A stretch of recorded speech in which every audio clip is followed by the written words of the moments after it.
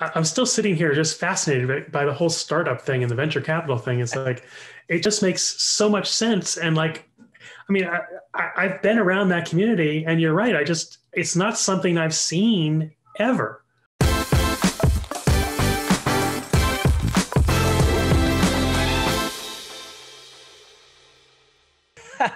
Hello, everybody. Welcome to Real Agile or BS. My name is Peter Saddington, and I'm here with my colleague, Bob Hartman. We love Agile, and we love answering all of your frequently asked questions around Agile. And here's one that I'm really actually pretty passionate about. The question for today is, how do we make sure that everyone in the company, and I'm expanding the question out a little bit, but everyone can see the product backlog? Is this real Agile? Or is this BS? Bob, I'm passionate about this, but I'm going to let you take the first crack at it. Well, I think it's got to be real Agile for the product backlog to be available to everybody in the company, to stakeholders, to potentially anybody who's going to be part of a sprint review. I think the more people that see it, the better the product will build. I just hear so many ridiculous stories about it. Like, well, we don't want the executives to know what we might be up to. Why? They're paying the bills, right? Or we don't have enough licenses to allow them to look in our tool. I'm like, it's $30 a month for a license. I mean, come on, really? Why are we doing this? In effect, you're hiding something. And as you and I both know, Peter, Agile and Scrum are based on transparency, inspection, adaptation.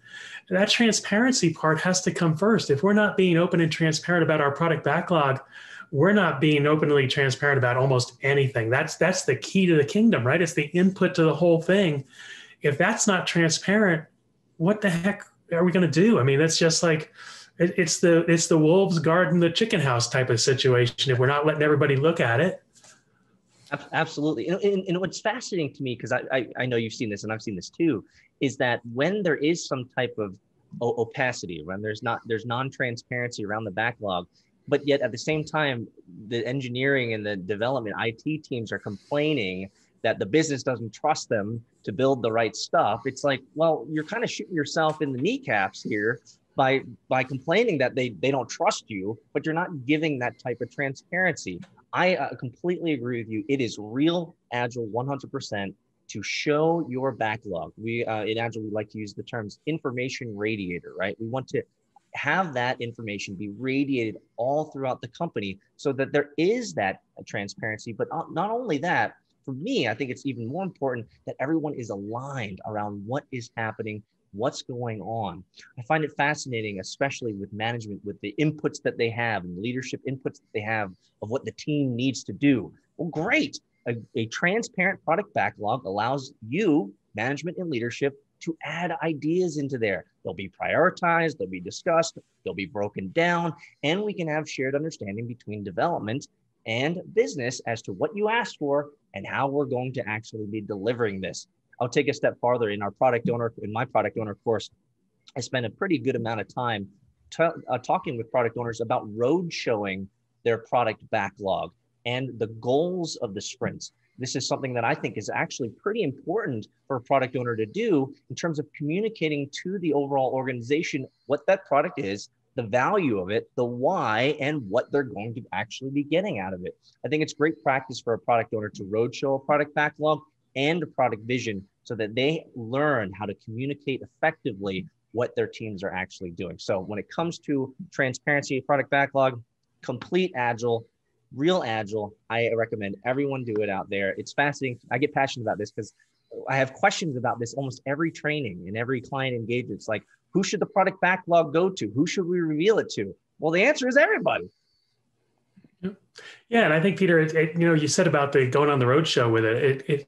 I would imagine for a startup trying to get funded, that would be interesting because you're showing that you have a vision, you're showing that you have an actual backlog to look at, and I think there's some competitive advantage of being a startup and showing that you understand agility as well. So I think that can go to a lot of different pieces that might get a venture capitalist interested. I hadn't even thought about that until you actually just mentioned that. So that's kind of cool.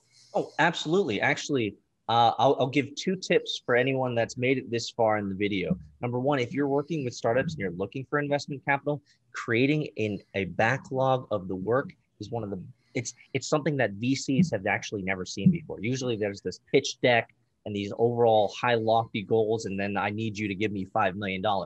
How we do it is we say, hey, we want your $5 million, but here's everything that we're going to be doing. Here's everything that's broken down. And as you can probably imagine, that gives investors a lot more confidence that we've done our diligence. We understand what we're going to be building. And so that they have more confidence to give us this money. So absolutely. I'll give you another tip. When I did more government contract work, now for those out there who've done government contract work, you know that whenever you reply from a SOW RFP, you basically end up in the same pot as all the other big companies, your SAICs, your L3s, your CSCs, your Boeings, your Lockheeds, right? I have found that giving a transparent backlog of the broken down requirements into user stories with pictures, by the way, of our backlog and breaking it down into that RFP or SOW is you have a better chance of winning that contract, because the GSA 13 on the other side is reading all of these requirements documents that are 50 pages long with 0 pictures. If you add pictures in there of your backlog, I promise you'll win that. You'll have a higher chance of winning that contract. Tip number 2. Interesting. Great. Those are great things. I mean, I'm still sitting here just fascinated by the whole startup thing and the venture capital thing. It's like, it just makes so much sense. And like, I mean, I've been around that community, and you're right. It's not something I've seen ever. Like they push the pitch deck, like you said. It's like, and you need a pitch deck. You need to get people interested. But then when they dig beneath the covers, if there's actually something there, how much better would that be? I love it. I like it. I think it's real agile, and hadn't even thought of it from that perspective. But certainly in real companies, just exposing it even within your company so people can understand what you're building, that's great. Because I mean, imagine you go into a big company and you say, oh, what are you building? You get 27 different answers. Nobody wants to be in that position. That's a real confidence booster, right? So if you can all give the same answer, that would be helpful. Exactly. Here's our source of truth. It's the product backlog. We want to make sure that everyone sees it. I think we're in accord here, Bob. It is definitely real agile. If you're out there and you need help in terms of, hey, how do I do this? How do I build the right backlog, Bob? How do I build the right backlog, Peter? How do I make it more enterprise transparent? Well, we're here to help.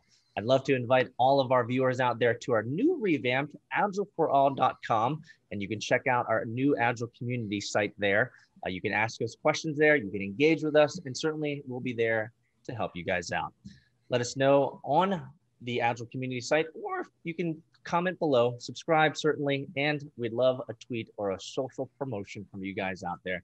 Thanks so much for joining us, and we'll see you guys next time.